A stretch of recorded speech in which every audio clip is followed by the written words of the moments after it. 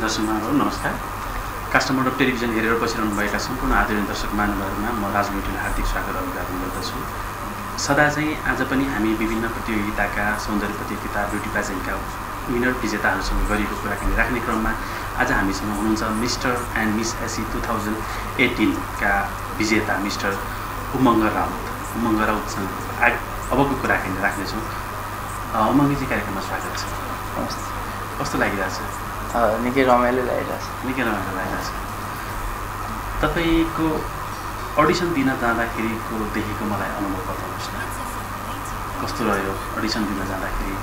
Audition जाँदा निकैजना थियो, 100 कति समथिङहरू थियो पार्टिसिपेन्टहरू एकै दिनमा पुरै भरिएको थियो त्यहाँ। अनि अब कहाँ थियो अडिसन बेन्टो लज विशाल बजारको माथि थियो। अनि गयो, डर पनि लागिरहेको थियो, फर्स्ट टाइम अडिसन दिएको थिएँ होइन।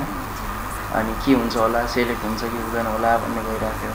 अनि बिस्तारै बिस्तारै 50 नम्बरमा मेरो पालो आयो बल्ल। 50 नम्बर धेरै बस्नु पऱ्यो त्यहाँ घाममा होइन। अनि बल्ल बल्ल टर्न आयो। अनि त्यसपछि हाम्रो अनिस सर, कोरियोग्राफर सर पर्नु भएको थियो जज। अनि उहाँले राम्ररी सोध्नु भएको थियो, मैले राम्ररी नै दिएँ। अनि हल्का लजालु टाइपको रहेछु म भनेर भन्नुभएको थियो। हजुर, अनिस महर्छ। निकै रमाइलो। धेरै अडिसनको लागि धेरै समय धरिएपछि तपाईँ अडिसनमा छनौट हुनुभयो। हजुर। तपाईँले सोच्नु भएको थियो म अडिसन दिन जानुभयो, फर्स्ट टाइम दिन जानुभयो। हजुर। त्यसपछि अडिसन छानेपछि म विनरै हुन्छु भन्ने सोच्नु भएको? अब भाग मात्र लिएर के गर्नु, अब यसो भाग लिएपछि जितेर जाऊँ न भन्ने चाहिँ थियो त्यो सोच। हजुर। त्यसको लागि कतिको मिहिनेत गर्नु पर्यो तपाईँ? अब मिहिनेत एकदमै गर्नु पऱ्यो। अब कम्पिटिसन एकदमै टफ थियो, निकैजना हुन्थ्यो होइन प्रतिस्पर्धाहरू। निकै गाह्रो हुन्छ।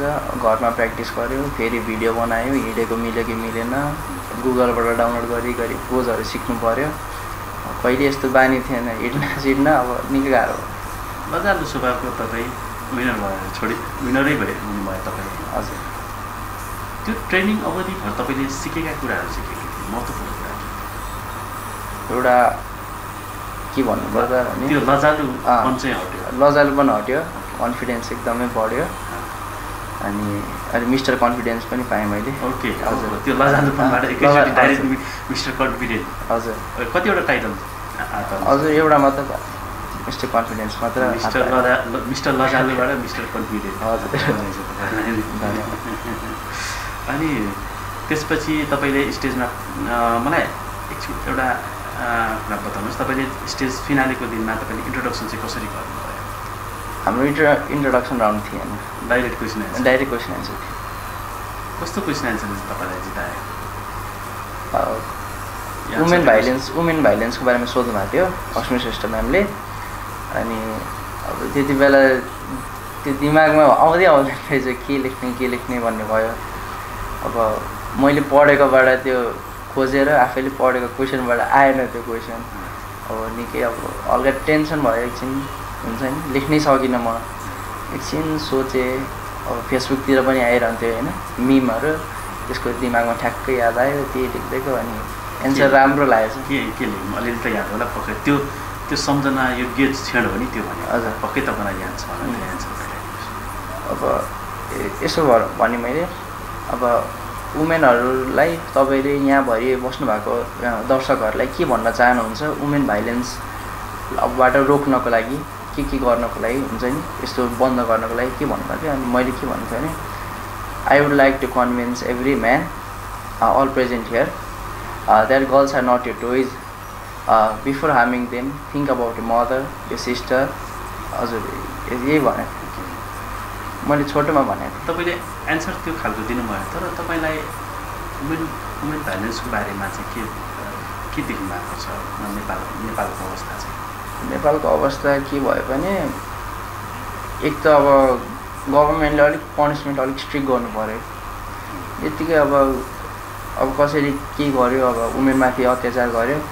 अब गभर्मेन्ट यो पुलिसले कस्तो छ भने गभर्मेन्टको रुलै त्यो धेरै स्ट्रिक्ट छैन क्या। अब यताउताबाट त्यो पावर छ भने छुटिहाल्छ कि दर एकदमै कडा सजाय दिनुपर्छ अनि यस्तो रोकिन्छ होला जस्तो लाग्छ मेरो भनेपछि दण्ड सजाय चाहिँ हजुर कडा हुनु पर्यो तपाईँको विचारमा महिला हिंसा भएका महिलाहरूप्रति गरिने हिंसा गर्नेलाई चाहिँ कडा दण्ड सजाय दिनुपर्छ किरानी कुरा हो त्यो पनि छ नेपालमा त्यो पनि छ अब तर कति ठाउँमा चाहिँ तपाईँले भने जस्तो अब त्यो कानुनी उपचारको लागि जान पनि हिचकिचाइरहनुहुन्छ हजुर होइन आफ्नो श्रीमानलाई अथवा श्रीमानबाट पीडित छ भने पनि उहाँहरू आफ्नो समाजमा एउटा डर एउटा त्रास एउटा इज्जतको लागि पनि उहाँहरूले त्यो कानुनी उपचारमा जान मान्नुहुन्न त्यस्ता अब छ अब कुराकानी गरौँ तपाईँको एम के छ मेरो एम चाहिँ एउटा फेसन डिजाइनर बन्नु छ अनि ड्याडीको बिजनेसलाई अगाडि बढाउनु फेसन डिजाइनर हजुर फेसन डिजाइनरमा चाहिँ नेपालको अवस्था कस्तो छ नेपालमा कस्तो अवस्था छ फेसन डिजाइनर नेपालको अवस्था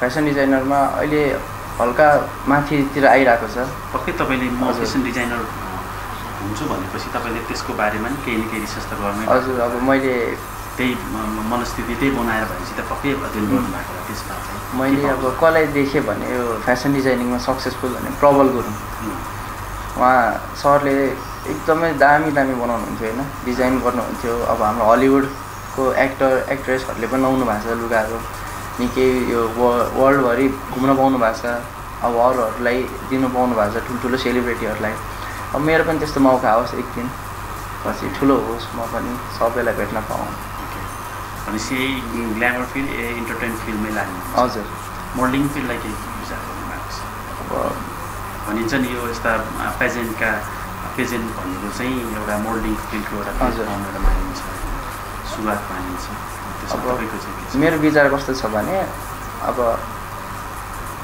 ड्याडीको गार्मेन्ट हो ड्याडीकै गार्मेन्टमा आफैले डिजाइन गर्ने त्यसपछि आफू मोडलिङलाई पनि अगाडि लाने डिजाइन गरेको लुगा अरूलाई नदिएर आफै सक्सेसफुल मोडल भएपछि आफैले देखाउन मिल्छ नि त आफूले डिजाइन गरेको लुगाहरू हो त्यो गर्न मन छ त्यो गर्दाखेरि तपाईँले ड्याडीलाई पनि साथ लिएर जानुहुन्छ है आफ्नो इच्छा पनि इन्टरनेसनल मार्केटमा नेपाली पहिरनको पनि एउटा बजार प्रवर्तन हजुर छ होइन त्यो राम्रो कुरा हो अब स्टडीलाई पनि साथसाथै पक्कै लिएर जानुहुन्छ तपाईँको अहिले जति युवा पुस्ताहरू छन् एससी दिएकाहरू प्लस टू दिएकाहरू चाहिँ स्टडीको लागि अब स्टडी बाहिर विदेश जाने गर्छन् तपाईँमा चाहिँ यसको अब एकचोटि बाहिर जाऊँ यो ब्याचलर चाहिँ अब बाहिर गरौँ ब्याचलर सकाएर जाऊँ एकचोटि चाहिँ मास्टरसम्म पढौँ होइन एकचोटि बाहिर गएर चाहिँ बाहिरको पनि यसो हुन्छ नि बाहिर गएर यसो बुझ्नु पऱ्यो फेसन डिजाइनिङ भनेको अब बाहिर कस्तो लिन्छ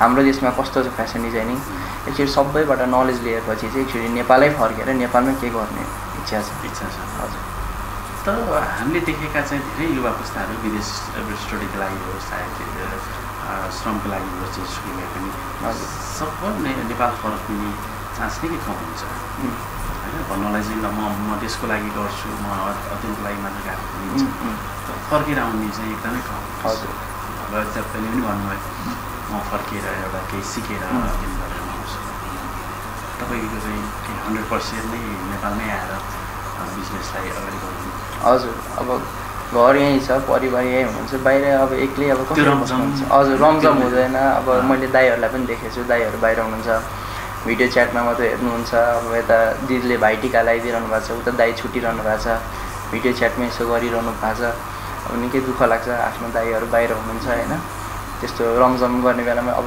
तुरुन्तै आएर तुरुन्तै फर्किन मिल्दैन अनि त्यसको लागि अब म यहीँ आउँछु नेपालै आउँछु अहिलेको अवस्था चाहिँ त्यो भन्नुभएको होइन पछिसम्म आएर देशको लागि सेवा गर्नु होइन अझै सिकेर होइन अब तपाईँ यो विनर हुनुभयो विनर नहुनु भएको भए चाहिँ तपाईँ के गर्नुहुन्थ्यो सपना त तपाईँले विनर भएकै देख्नु भएको हजुर सपना त विनर नहुनु भएको छ अब विनर नभएको भए अब यो एउटा फर्स्ट पेजेन्ट हो मेरो फर्स्ट ट्राईमै म अब विनर भए पनि नभए पनि अब अगाडि बढ्न खोज्थेँ अरू पेजेन्टहरू छ होइन अब यो त भर्खर सुरुवात त हो अझै निकै बाँकी छ टन्ने छ अब मिस्टर नेपाल रे मिस्टर काठमाडौँहरू धेरै छन् हजुर यसमा पार्टिसिपेट हुन्थ्यो एक दिन यसमा तपाईँले विजय हासिल नगर्नु भएको भए पनि तपाईँ एक दिन न एक दिन कुनै पेजेन्टमा भाग लिएर उनीहरू गएर छ त्यो चाहिँ लिनु राम्रो हो। अब हामी कार्यक्रमको अन्तिम चरणमा आइपुगेका छौँ। तपाईँलाई केही भन्न मन लागेका कुरा र यस्ता प्रतियोगिताको बारेमा आम जनमानसमा अझै पनि त्यस्ता प्रतियोगितामा भाग लिनुपर्छ भन्ने बुझाइ कमैको छ, त्यसलाई चाहिँ के भन्न चाहनुहुन्छ? अब मेन अब प्यारेन्ट्सहरूलाई म भन्न चाहन्छु होइन, अब मेरोमा त फोर्स छैन त्यस्तो, जे बन्न मन छ उतैतिर लाइनमा लगिदिनुहुन्छ मलाई, राम्रो देखिरहनु भएको छ भने। अब एक त हाम्रो अब टिनेज अब हाम्रो जस्तो एजकोले अब एउटा के हुनु पऱ्यो भने यस्तोतिर जानको लागि कन्फिडेन्स हुनु पऱ्यो, यसरी डराउनु भएन केहीको लागि पनि। अगाडि बढ्नु छ भने बढेरै छोड्नुपर्छ। अनि प्यारेन्ट्सहरूले पनि के यसो बुझिदिनु पऱ्यो होइन, छोराछोरीको भावना के छ, के गर्न मन छ, पछि के बन्न मन छ भनेर फोर्स गर्नु भएन। यही पढ, अब साइन्सै पढ, यसो पढ, डक्टरै बन, इन्जिनियर पढ भन्ने यस्तो हुनु भएन। त्यही हजुर सबैलाई हजुर प्रेजेन्ट भनेको एउटा विजय मात्र हुनु होइन, धेरै कुरा सिक्नु पाइन्छ। ओके उमङ्गजी, तपाईँ यहाँसम्म आएर समय दिनुभयो, तपाईँका अनुभवहरू बताइदिनु भयो, त्यसको लागि धेरै धेरै धन्यवाद। हजुर आदरणीय दर्शक महानुभावहरू, आज हामीले मिस्टर एन्ड मिस एसई 2000 का विजेता मिस्टर उमङ्ग राउतसँग गरेको कुराकानी राख्यौँ। त्यसै गरी आगामी दिनमा पनि विभिन्न प्रतियोगिताका विजेताहरूसँग गरेको कुराकानी राख्नेछौँ। त्यति जेलसम्म म लगायत सम्पूर्ण टिमलाई